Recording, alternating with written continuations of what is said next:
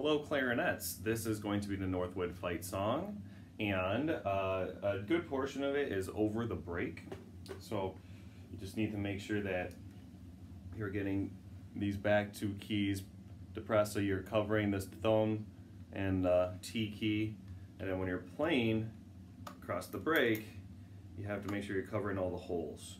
So if your fingers are arched or turned, you're not going to cover a hole completely and it could squeak or not make any sound at all.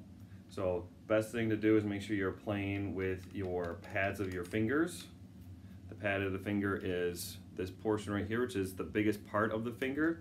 The bigger part of the finger will cover the holes easier. Okay, so we're going to play starting in measure 6. You have 5 measures of rest. You don't play those at all. And then we repeat at the end, and you're going to bop the second time through, which means we play it short. And we only do that for the first half of the second time through. And I'll demonstrate. Here's the first time through.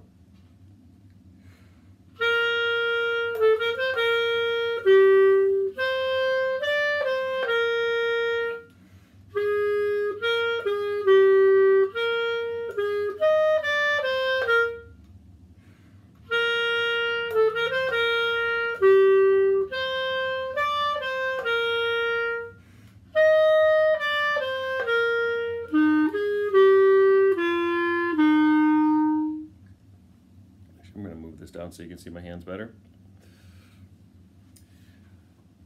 When we play across the break, A to C or B flat to C, keep your right hand down. So G, A, and B flat actually sound better if we have our right hand down.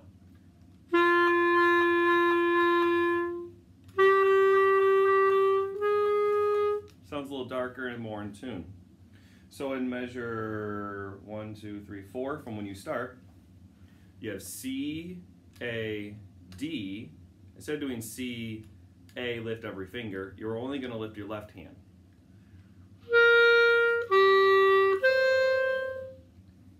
That way you have less fingers to move. You can do the same thing when you go to the B flat. C, B flat, C, B flat. You're going to keep that right hand down. Okay? So, we now have gotten to the very end of the song, and we're going to go back to the repeat, and we're going to bop it.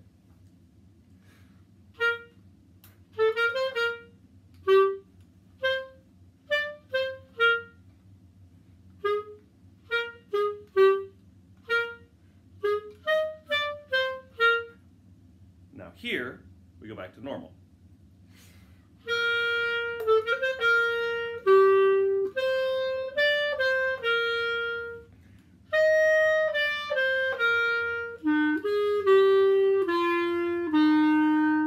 Common question, can I keep my right hand down on F? No.